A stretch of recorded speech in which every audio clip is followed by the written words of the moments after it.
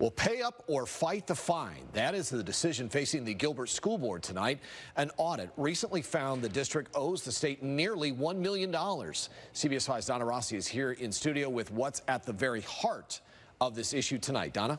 Well, Gilbert Public Schools got hit with the bill after auditors found the district miscalculated student enrollment and attendance figures for years. The bill comes just 1 month after Gilbert Public Schools Superintendent Christina Kishimoto was picked for the top education job in the state of Hawaii. Arizona auditors found that Gilbert Unified overcounted their enrollment figures by 512 high school students over a 3-year period and misreported attendance data for more than 1,300 online students. Schools get state monies based on enrollment and attendance. Because of that, auditors say the district overcharged the state nearly $1 million, and the state wants that money back. Former school board member Julie Smith says the district was already facing budget cuts, and this will only make things worse.